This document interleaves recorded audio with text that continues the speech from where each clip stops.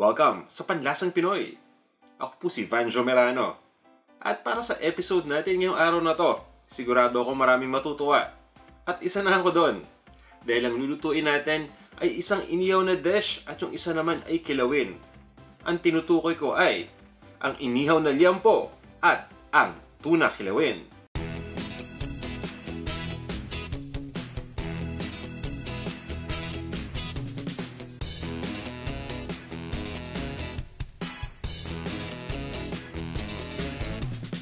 Ito yung mga ingredients na kakailanganin natin para sa mga dishes na ito. Liempo, soy sauce, banana ketchup, lime o calamansi, bawang, ground black pepper, at ng asin. Ito naman yung mga ingredients para sa tuna kilawin. Kailangan natin ng tuna, ng lime o calamansi, sibuyas, Thai chili, gagamit din tayo ng luya, ng ground white pepper, asin, ng asukal at ng konting suka.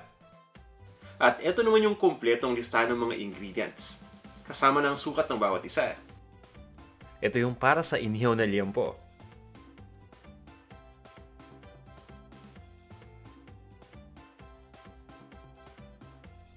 At ito naman yung para sa tuna kilawin.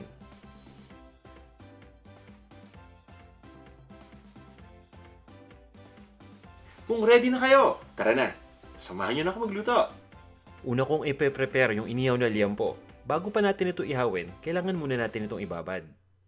Kaya naman, inuuna kong ayusin yung mga marinade ingredients. Pinagsama ko lang yung bawang, yung asin, paminta, pati na rin itong banana ketchup sa isang bowl. Ihalo ko na rin itong toyo at magpipiga lang ako ng lime. Pwede tayong gumamit ng calamansi at ng lemon. Hahaluin ko lang itong mabuti. Basta siguraduhin nyo lang na nahalo na mabuti itong marinade ingredients. Ito yung magbibigay ng lasa sa liempo. Ilalagay ko lang muna itong liempo sa isang resealable bag at isusunod ko na yung marinade. Isisil ko lang muna itong bag kahit may hangin pa sa loob. At hahaluin ko lang. Basta sisiguraduhin lang natin na na-coat na ng marinade itong liempo. At pagkatapos niyan, ay bubuksan ko lang ulit itong bag at i-release ko lang yung hangin. Mas ma-absorb ng liempo mabuti yung marinade kung less yung hangin na nasa bag. Kung vacuum ito o walang hangin, mas maganda pa nga. Mas magiging malasa itong liempo. At once na ma-release na yung hangin, ay isisil ko lang ulit itong bag. At yan, ready na to. Ilalagay ko lang ito sa loob ng refrigerator at ibababad ko lang overnight. Ito namang kilawing tuna ang ating i-prepare. Pinaghalo ko lang yung tuna at yung suka. At hahaluin ko lang ito. Initial preparation pa lang to hindi pa talaga ito yung pagbabad. Magdadagdag lang ako ng konting suka pa. At once na mahalo ko ng mabuti, ang gagawin ko ay ibababad ko lang ito ng 1 oras.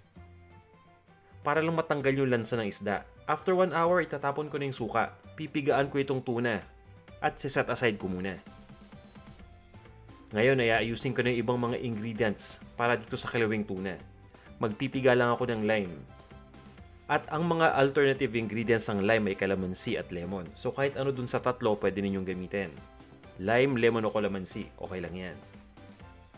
Ito na yung tuna na napiga ko na. So wala na itong halong suka. At less na yung langsa nito. Ilalagay ko lang sa isang malaking bowl.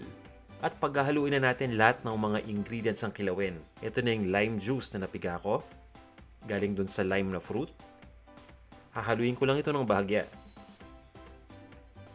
Ilalagay ko na itong minced na ginger, itong sibuyas, itong Thai chili para may konting anghang, ground white pepper, at asin.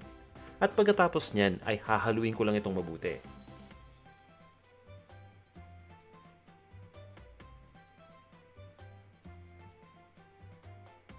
At once na mahalo na, naglalagay lang ako dito ng konting asukal.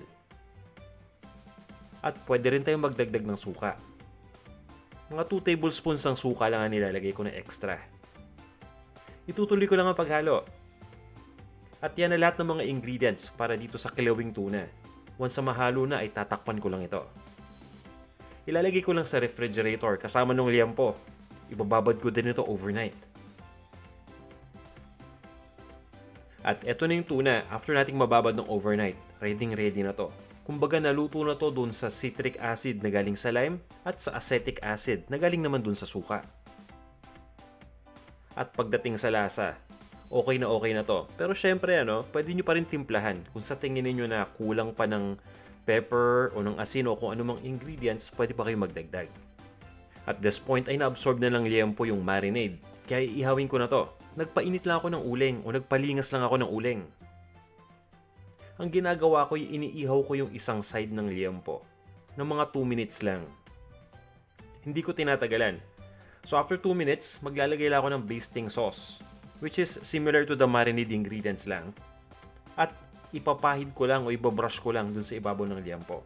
Pagkatapos ay ibabaliktad ko lang uli ito. At ganun uli, iihawin ko yung kabilang side ng 2 minutes. At itong basting sauce ay may dalawang purpose. Mene-maintain ito yung moisture dito sa liempo para nang sa ganun ay hindi ito matuyuan kaagad. And at the same time ay nagbibigay pa ito ng extra na lasa. Itutuloy ko lang itong step na to hanggang sa tuloy ng maluto itong liempo. At once na maluto na, tatanggalin ko lang dito sa ihawan. Ilalagay ko sa isang malinis sa plato para mag-cool down. At pagkatapos ay isa-slice ko na to. Ready na to para i-serve.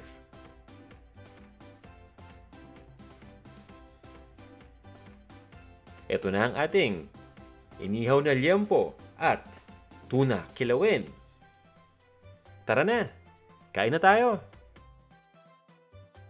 Sana'y nagustuhan nyo tong ating mga featured dishes para sa araw na to. Diba? Pwedeng-pwede na yung pang-ulam at pwede rin pang-pulutan. Kaya maraming sasaya. Ayan, at maraming salamat din sa pagnood ng video. Dun sa mga nag-like at nag-share nitong video na to, thank you sa inyo. At dun sa mga hindi pa nag-like at nag-share, maraming salamat in advance. Para naman dun sa mga lagi nagko-comment, eto, shoutout na tayo. Hello, Backyard Edible Garden in Los Angeles. Aaron Macam YT, Carlo Colintas, Gracia Enormeronabio. Hello sa'yo. Iren Sammy Mendoza Jr. Experiment Time. Mindset Jen. H. Rose Danal. Fat Jervan. Hello sa'yo, Rona. Zia Kimberly Bryan. Randy Travels at Sexto Reed. Iren Gretchen Lebrilia. Emerson Recipe Vlogs. Super Cute. Michael Crisp. Sarah TV. Hello sa'yo. Iren Alexander Kadongog Jr. At sa'yo rin, Kitchen Lemon PH. Maraming salamat ulit sa inyong lahat sa pag-comment sa ating mga videos. Yung mga ibang lagi nagko-comment, next video naman ulit tayo. Sana hindi kayo magsawang tumangkilik sa Panlasang Pinoy. At huwag niyong kalimutan sa Instagram, pakifollow naman ako. I-search nyo lang ang Panlasang Pinoy. Alright? Hanggang sa muli!